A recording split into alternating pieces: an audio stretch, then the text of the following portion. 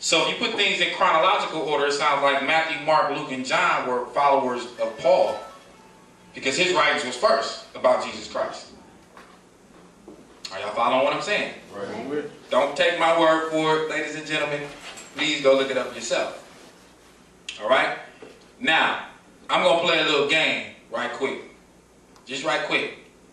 Just right quick. Somebody got to be my guinea pig. I got any volunteers? Oh, yeah. Right here. Oh, yeah. Lady first.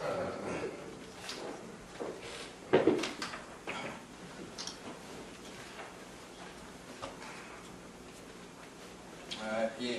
It's a real silly game, but I got to play it. No. Good. All right.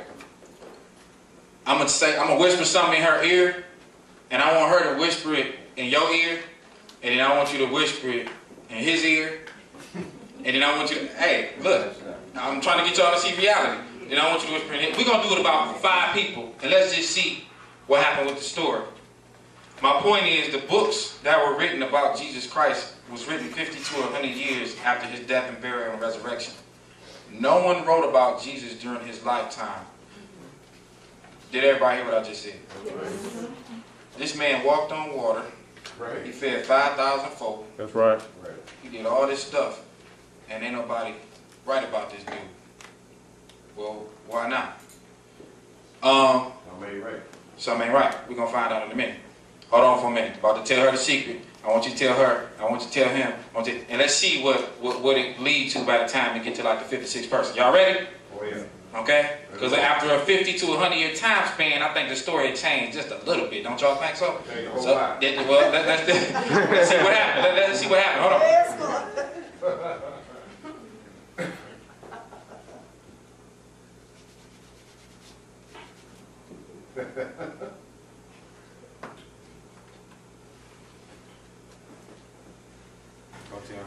Hold on. Hold on. We ain't finished. Because he was a lot of different stories. Yeah.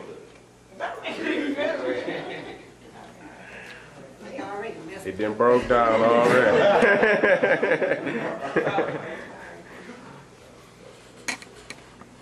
Okay, stop, bro. What did he just say to you? The dog ran across the street and went to my sister's house. Stop right there. That ain't what I said.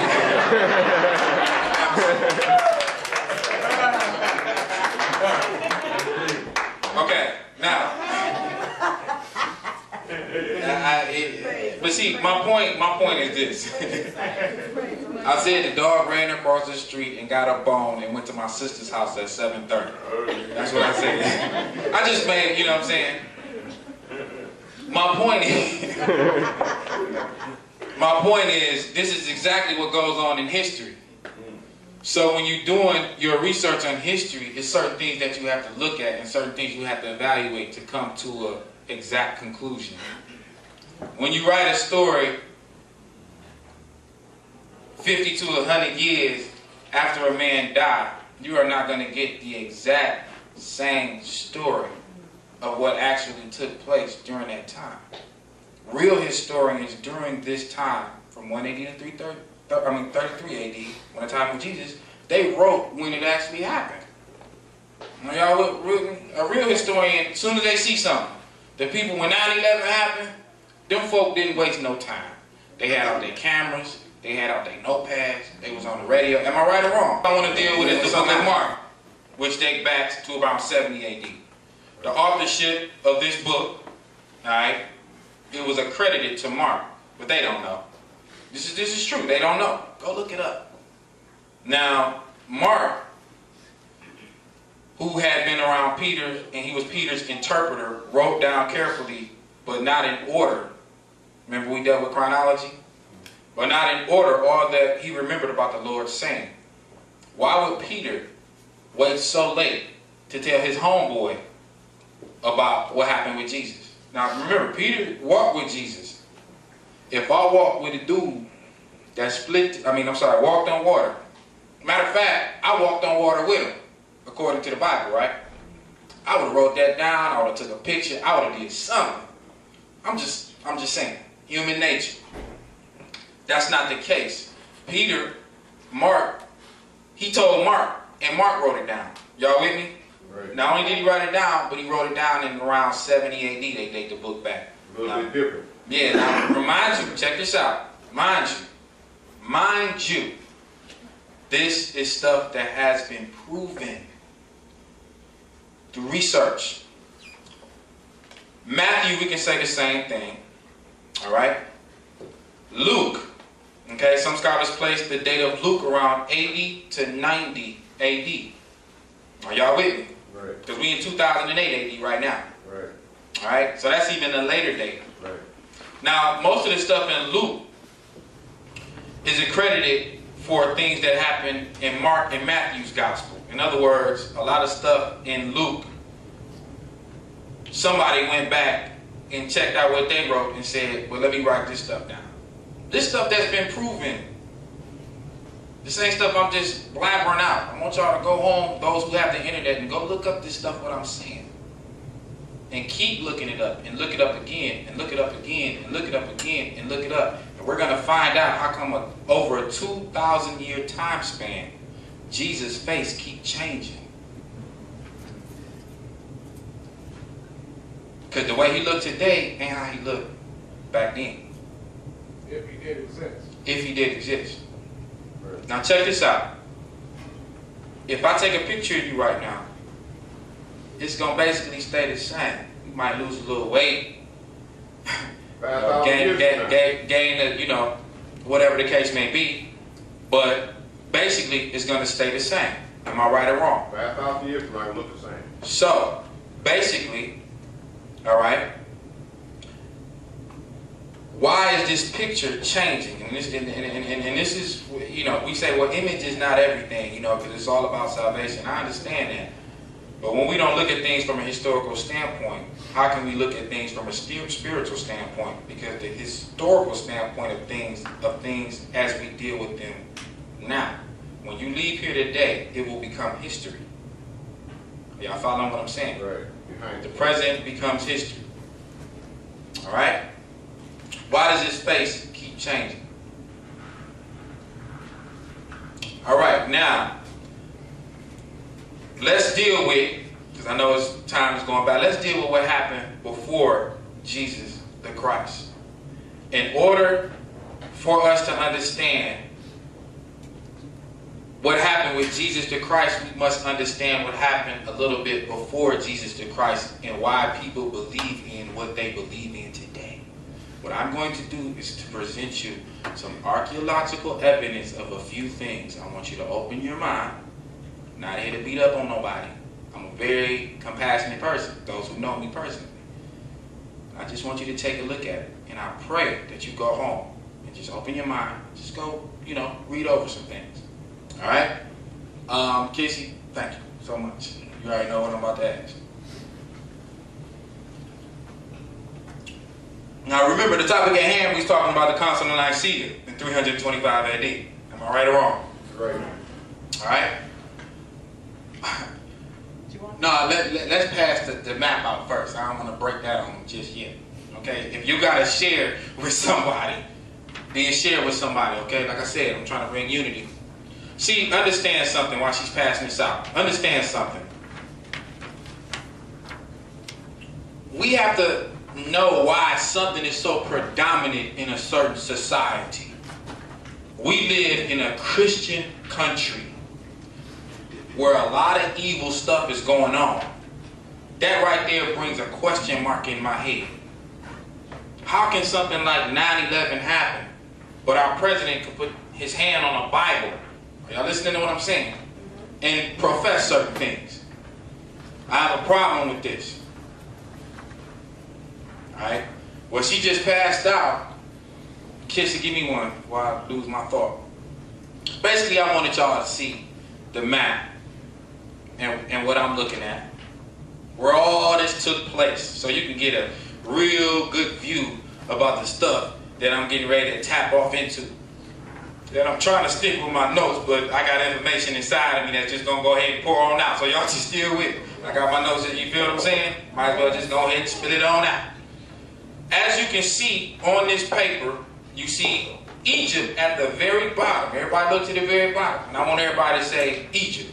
Egypt. All right. Now, anybody that knows anything about Egypt that you can go do your research on, it is one of the oldest civilizations in the world. Before the Greek civilization, before the Roman civilization. Keep in mind that the Bible was written in Hebrew and it was written in Greek. Now, when you go do your historical research, to me, in my world, in my studying, there's no such thing as the Hebrew language. Why do I say that? Why do you say that, Gennaro? I say that because when you go do your historical research, you will find out that the language of the Hebrews were nothing but an extension from a people called the Canaanite or Phoenician people. Right. These people existed way before any Jew was on the planet. True, that's a fact. Yes. Another fact I want you to keep in mind, if you don't believe me, you can go do your own research, and I'm going to keep repeating that. If you notice in the Bible, the introductory of the Bible, it uses the word Lord, it uses the word God, but if you go look up these words in the Hebrew and Greek, some of them are interpreted as Yahweh, right? Right. Some of them are interpreted as El. That's right. Now, these different names, okay, have different attributes to them when they're broke down. In other words, what I mean by that, El Shaddai means many-breasted one, but it's got the El in front of it. Elohim, it means the plural majesty of God. That's the word that's used in Genesis. Like, let us create man in our, in the image of God, in the image of God, in our likeness. Well, it's us, is the Elohim. Where did this god El come from? El was a Canaanite god. It was not originally a Jewish god. That's right. Now check this out. The Canaanites or Phoenicians, they were black. They were of African descent. They were Africans who migrated to this part of the land. If you look to the right of this map right here, towards the Jordan, where it say Jordan and Israel, that's the map that they like to put in the Bible. Right. So that's all you see. These people migrated from Egypt to this part of the world. Are y'all following what I'm saying? Right. All right? But you got to remember, BC, which means before Christ, these people who ruled at this time in the BC were black folks. Right. When you see images of people ruling in the BC on the Discovery Channel and you see they white, it's a lie. Did everybody just hear what I just said? I just, Right. just seen some artifacts from Egypt. And they was black as that chair right there. All right? So keep in mind, when Egypt ruled in the BC, because we broke down what BC was, they didn't just rule Egypt. Right. They ruled the other parts of the world also, Right. before they were invaded. I was civilized. Are y'all following what I'm saying? Yes. All right. Now, let's forward back to the AD, because we're dealing with Turkey. Right. Now, if you look up top, it says Turkey or Asia Minor. If you notice in the book of Revelation, it talks about the 7 churches of Asia Minor. Am I right or wrong? That's right. Why? We must understand why. What's so special about these churches? I just broke down to you that the doctrine of the Christian establishment, most of it was done in this part. The man responsible, or the origin, one of the men I should say, was Paul. 5 AD to 67 AD, before the Gospels. I want to reiterate that. Y'all with me? As you can see to the right of the map, you see Damascus, where he supposedly fell off the horse and God said something to him, and then he headed his way on down to Turkey. Are y'all with me? Right. Turkey became like the capital of doctrine over a course amount of time. And we're going to find out how it became this capital of the establishment of Christology and doctrine as I go on. Is everybody with me? Yes. Yeah. All right. I'm trying to give y'all a good view of this. Now remember, Matthew, Mark, Luke, and John, the Gospel of Thomas, that's not in the Bible and all these different books, they wasn't around yet when Paul was doing his thing. And he was spreading this gospel that he was spreading about a Christ. Now, if the Gospels weren't written yet, what Christ was he talking about? Uh-oh. Right. Good question. Are y'all listening to what I'm saying? Because there was no Jesus yet. There was no Jesus. Right.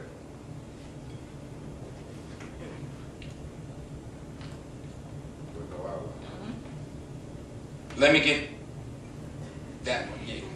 Which one? Yeah, y'all. I tend to do this. Give me that. Y'all about to see me come on out. Go hard, go hard. Bring it on down, dog. About to pass this person out. And I'm trying to be, use intellectual etiquette. But it's kind of hard because this stuff makes me mad because this stuff is what deceives people on a day-to-day basis. And people base their life on this stuff. Yeah.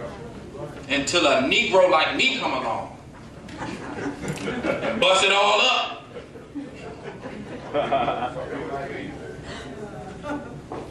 Welcome to United Kingdom of Amun-Ra, where we tell the truth, whether you like it or not. See, we taught that in church. Y'all gotta excuse me for this because, like I said, I was raised in the church. I'm one of those people that based my life around church at one time. Everything I did was surrounded around church doctrine. Alright? Now, tell me when everybody got a picture. Now, before we even get to this picture, because we didn't rewind time, let me break out the Bible. Come on, saints. Got the Bible. Bless God. Hallelujah. Blessed be his name. And I know y'all might not have your Bibles, but I'm just going to read the scripture while she's passing that out. And just to let you know that I ain't know nothing crazy, because I don't want to think, he crazy, he talking that history stuff. No, let's read something in the Bible right quick. We're going to open up the good book, as my grandma used to call it. In Acts, and you can write this down, in Acts 7:22, it says, and Moses was learned in all the wisdom. Turn to your neighbor and say, all. The wisdom of the Egyptians, and was mighty in words and in deeds. This is the good book that said that. Right. I ain't say that. Right. So by reading that scripture, it sounds like to me the reason why he was mighty in words and his deeds is because he learned something from Africa, Egypt. Now check this out. If you know anything about Egypt, a lot of the students graduated around 40 years old when they went to school in Egypt. And if I'm not mistaken, Moses left around he was 40 years old. Now how much of a coincidence is that? Go look it up. Okay? Now, that's back in the day. We talking BC way on down. Y'all following what I'm saying? Oh yeah. Now, let's deal with what happened in the BC before we even get to the Council of Nicaea in 325 AD. Let's find out what went on before that. See, BC means before Christ. Right? Right. Well, in the BC, and I want to say the 3rd century, you had a dude, okay, and the reason why I'm so stuck on Egypt is because, see, what people don't understand is authority started here and it spread out in ancient times. Y'all understand what I'm saying? Yeah. People migrated from these areas and went to go rule in other parts with the knowledge and the understanding of what went on here first. That's right. Right. That's the beginning. Yes. Ain't gotta believe me. Go do your research. Right? We've been here. We have been here. Right. All right? Now, fast forward in time, we're going to deal with BC for a minute. Y'all with me? Oh yeah. This dude in this picture that I just showed y'all, this is a man that actually existed. These are actual artifacts that you can go look up yourself. Right. In the Cairo Museum, in the British and London Museum, in different museums of the world that they still got that they hold as precious. This is a man called Ptolemy Soter. Now let me tell y'all about this man Ptolemy Soter.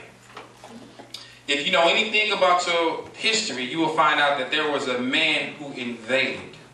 I don't even want to call him a man, I want to call him a beast because of his actions. Alexander the Greek.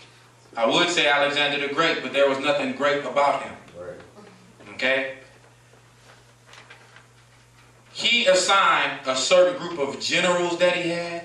Now, mind you, he was a part of the Greek culture.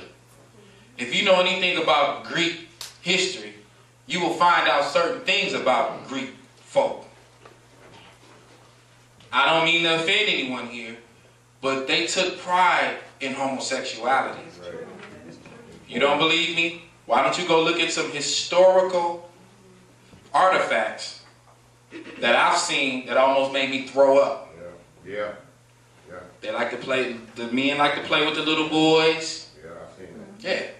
See, let's deal with the origin of certain things. See, when you go to your African studies in ancient times, we didn't have artifacts, men with men, Right. and women with women. That's true. Right. You show me an artifact before any foreign invaders came. It was in our land. Yeah. That was in our land. Right. Not to mention the fact that I want to say this too. All these Europeans that's taking the credit. And I'm not trying to beat up on Europeans. These are facts. Wake up, black folks. All the Europeans that have taken credit for the things that we have done. You're not going to do something in somebody else's land before you do it in your land first. Right. Go hard. Yeah. Should have been there first. Yeah. Yep. If you really built this stuff, Right. if you really made science and math and things like that, Right. you wouldn't have had no dark ages. Right. They would have had records of it. Yeah, you'd have. Y'all follow what I'm saying? Yeah, true, brother. Now, because see, we knew what we was doing. We was doing brain surgery 10,000 years ago. Right. All right. Now, this dude right here, Ptolemy Soter. Alexander the Great, he assigned these generals to different parts of the world. When he finally grew some guts and his population of his people increased, they started to invade. Now, mind you, there were other invasions before the Greek invasion, because the Romans whooped their butt. But we're going to talk about the Greek invasion first. Now, what he did was he said, you know what? We're going to come from up here, okay?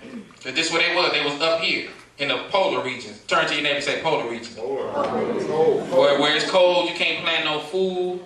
Ain't nothing popping. Right. Ain't no agriculture going on. You can't grow no food. You can't, you know, it's dark. The sun ain't shining too hot over there. When they finally got their population up, they invaded certain parts and they penetrated their way down and they got to Egypt because it's at the tip of Africa. Y'all follow what I'm saying? This happened around 300 BC, before Christ. Ptolemy Soter, Alexander the Great said, he took his homeboys and he was like, yo, we finally got through. I want you to go over there, I want you to go over here, and I want you to go over here. We're gonna sew this thing on up. One of his homeboys was Ptolemy Soter. Ptolemy Soter was in charge of Egypt. Right. Now, when Ptolemy Soter, because I'm trying to paint y'all a picture, when Ptolemy Soter got to Egypt, now mind you, Egypt had hundreds of rulers before this invasion.